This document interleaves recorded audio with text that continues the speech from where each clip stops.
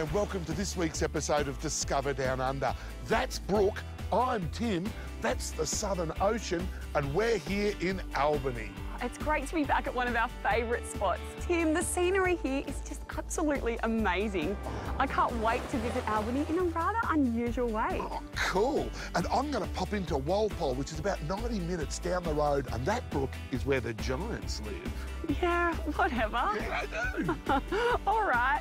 Well, we'll also see some fantastic top tourist parks, and of course, the $20 challenge is getting to the business end. It sure is, Brookie. And the big question we'll be answering is, what have we done with the D-Max? What have we done with the D-Max? Well, I don't know. I thought you had it. I thought you had it. Oh, it's normally here. Let's go find it. I think I did leave it at the pub last night. Oh, man, I hate it when it goes off by itself.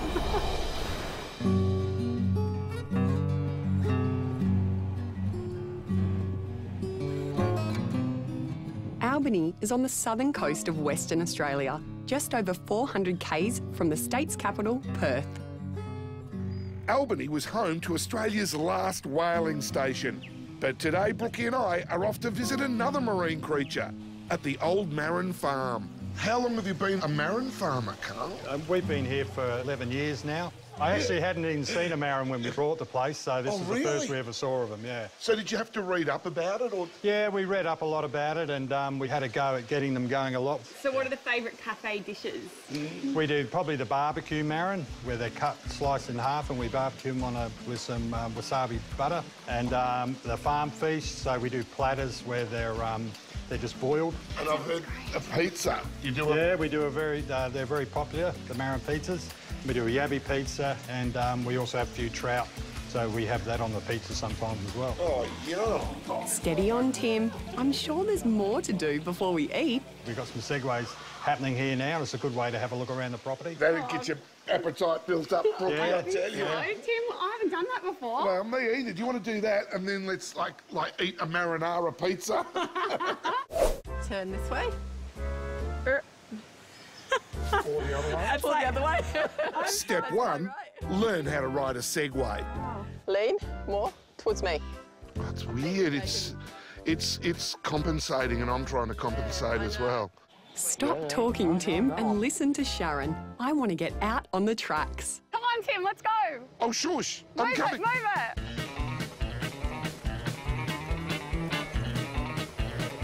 it. Keep up, Brooke. Woohoo! Here I come. This so beats walking, though. It sure does. You know what? I like it better than walking now.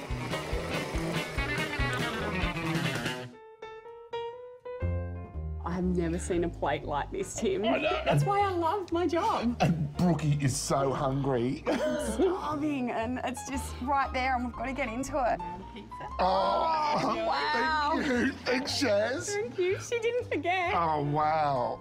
Well, look at that. We're not going to need dinner. Oh, look at that.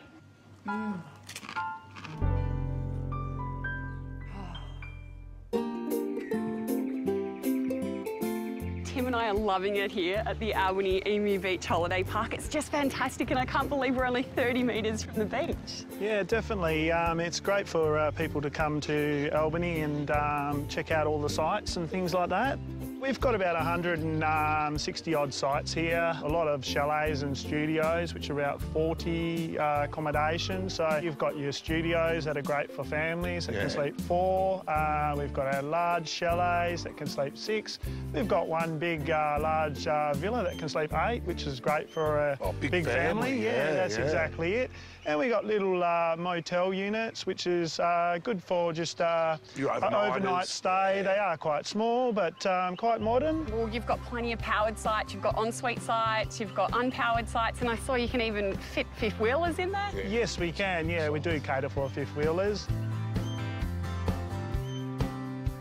I saw there's a colourful camp kitchen, plenty of activities for the kids. Yes, we've got a great jumping pillow up there, which is a great draw card. Are you going to go on it?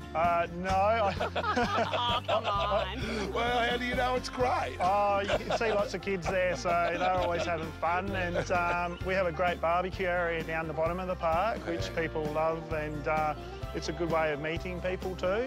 You're not wrong there, Brad. Tim and I have run into Margie here at the park. Margie, you don't look like a grey nomad. You're way too young for that. Are you really touring the country? Yes, I'm touring the country, 6 months. And you by yourself, Margie? No, my husband's with me. He's doing all the driving. Okay. So where is he now?